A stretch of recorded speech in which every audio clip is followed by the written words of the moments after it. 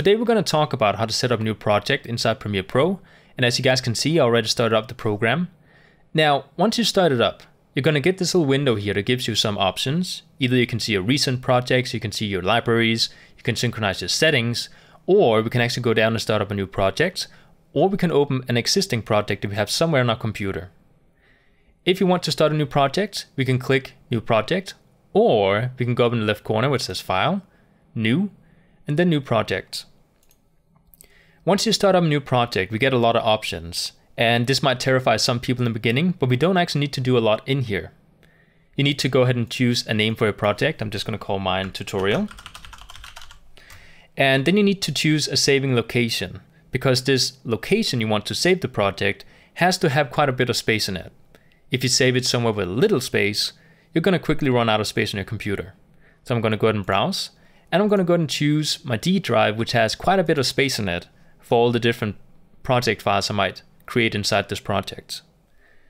Now, down here at the bottom, we get quite a few options.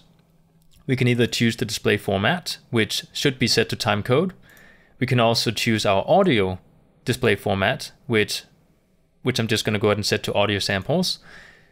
You can also choose the capture format, which you don't actually need to do anything with unless you do actually plug in a camera to your computer, because this one just basically says what kind of format your camera is, or what type of camera you're connecting to the computer if you want to extract footage directly from the camera.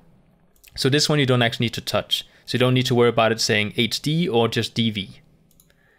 Now, inside our scratch disks, we can choose where we want to save small file, which are called scratch files, and these files just basically increases performance inside the project. Now, as a default, it saves the scratch files inside the same path as you chose as the default location for a project. So these ones down here we don't actually need to touch to do anything with. So to set up a basic project, all you need to do is name it and choose where to save it. And then we're just going to go ahead and click OK. Now, as soon as you start up a new project, it's going to look like this, which is going to have some different windows. It's going to have a couple of toolbars. It's going to have different tabs in it. It's going to have a decibel meter down here on the right side. And this is basically how a new project looks like when you have nothing inside of it yet. We don't have a timeline. We don't have any footage. We don't have any audio files. We don't have anything yet. So for the next episode, we're actually going to talk about what these specific windows do. And after we've done that, we're then going to talk about how to set up a timeline so we can actually see some of the things inside our preview window and in our timeline. So I hope you guys enjoyed, and I'll see you guys next time.